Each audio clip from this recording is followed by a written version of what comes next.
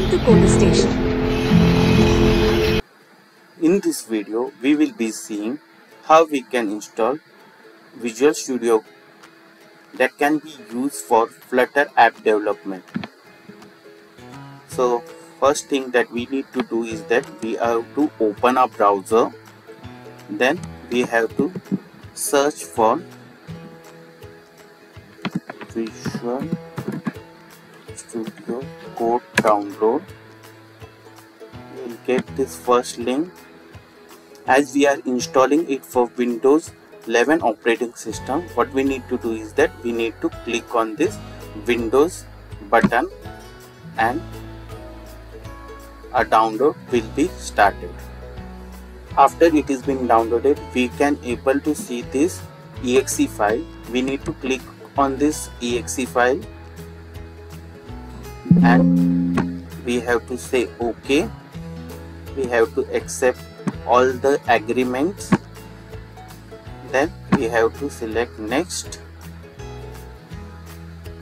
We can click on this don't create a start menu folder. If you don't want to put it on a start menu, then you have to click on this option, or else we have to select a next.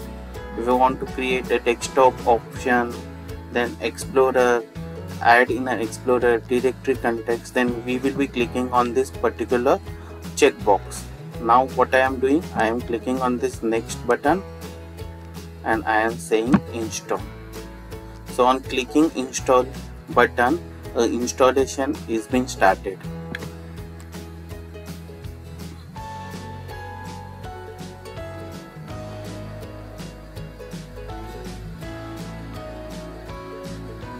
Now what we can see is that we have completed with Microsoft Visual Studio Code installation, and in order to launch Visual Studio, we have to click on this option which is by default clicked. If you don't want to launch, uncheck it and click on this finish button.